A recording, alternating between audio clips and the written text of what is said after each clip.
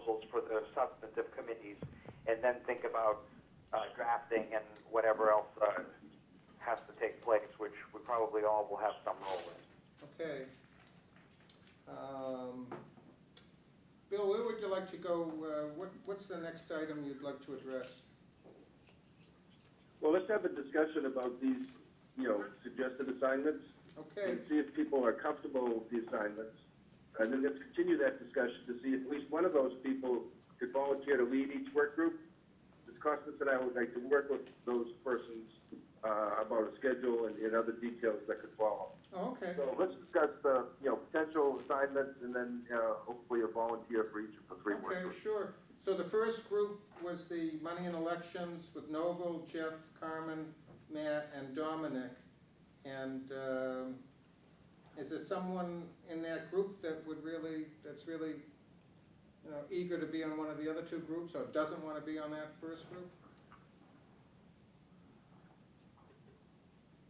So, who would like to be the subcommittee chair there? Jeff? Sure, I'd be happy to. Okay. Jeff is the subcommittee chair. All right. Moving right along. I'm not sure this matters, but Jeff is also the secretary, so I just want to be mindful of everything we're asking him to do. I have no objections, but I just want to make sure we think about that. Yeah, well, if you want something done, you ask a busy person, right? Yep. So, if you feel overloaded or overwhelmed, Jeff, you let us know. We'll have to make a change. Yeah, I sure will. Okay. Thank you. You're welcome. So the second group, the corporations and entities subcommittee, Nick, Michael, and Jennifer, and who's the other person? Scott McDermott. Scott McDermott. Anyone there who would really much prefer to be in another committee or not on that committee?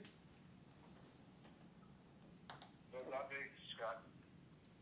Oh, did Scott just volunteer? What's that? No. So who would like to be the subcommittee chair there? So do we have, is Nick on the phone, or is he still in limbo? Let's see. Nick, are you here? No? You know something? I don't have any, no one's called my phone. Hold on. Magic. Hi, who's this? Oh, hi. Okay. Just in time to volunteer, Just in Nick. time, Great job. Nick, you've been, Where am I? yeah, we're all together, and you've been nominated to be on the corporations and entities subcommittee. How do you like that? Great. All right. So now you're on there with Michael, Scott, and Jennifer on that subcommittee. Sorry, I'm having a difficult time understanding what you're saying.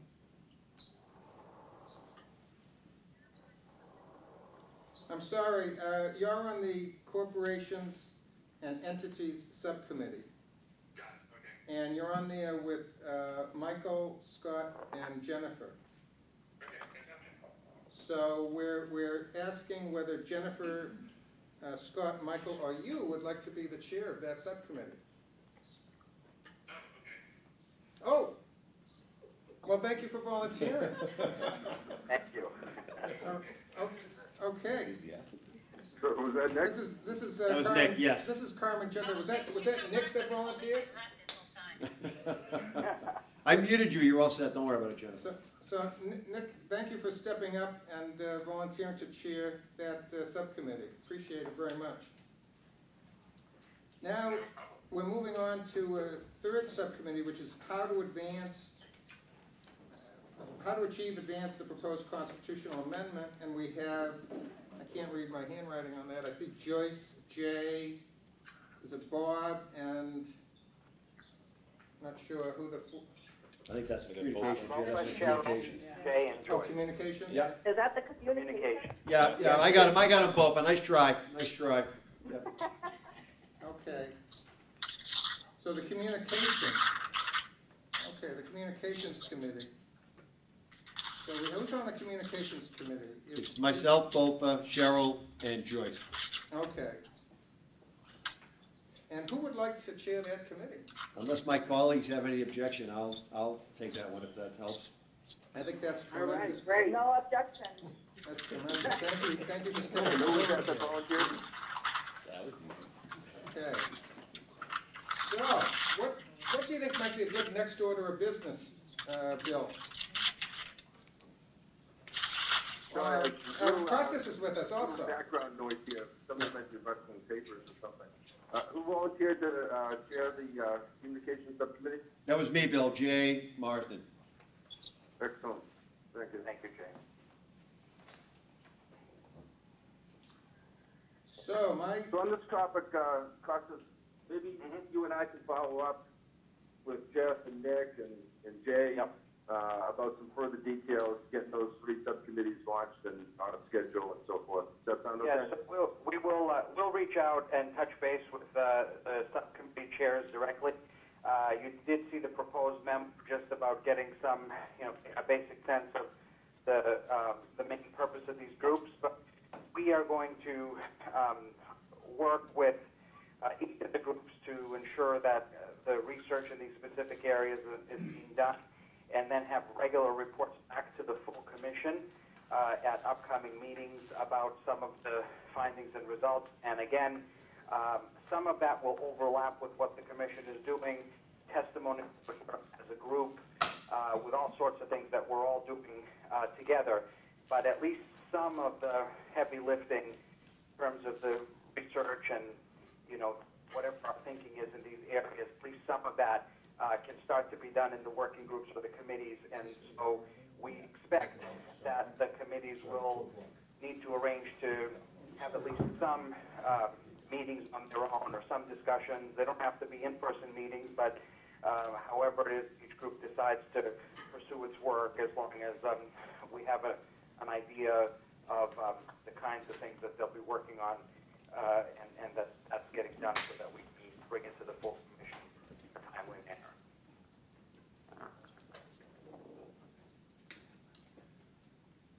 Okay. So That sounds good. Comment to those in the room. We want to turn our attention to a discussion with Mike Sullivan, who graciously agreed to be there. That's right. I just spoke with him, and time he's for any other public comment, should there be any. And then as we head towards the conclusion, we'll just have to pick a time and a place of a discussion about the next full commission meeting. okay. And So- Carmen, just because I'm not there, do we have any visitors or any folks there from the public who wish to talk with us this evening? I only see 22 people raising their hands. No, only 5 of the 22 raised their hands. Okay, just to give us a sense of the timeline for the meeting here and what we need to allow Yep. for public So comment. maybe we should spend some time now with Mr. Sullivan and either conclude with him, or we could take a break and go with the public and then go back to him. But why don't we start off with Michael Sullivan now? Thank you for joining us. You're welcome. Thank you. And oh, by the way, we have with us from the Framingham State University, Peter Chisholm, who put this all together for us. Thank you, Peter. Welcome. Thank you. So, Mr. Sullivan, what elections does the OCPF responsible for regulating in Massachusetts? We're responsible for everything from governor down to whatever the lowest races that you can find in the Commonwealth. All right, thank you. And would you give us a brief, let's say 3 minutes tops, overview of campaign finance law in Massachusetts?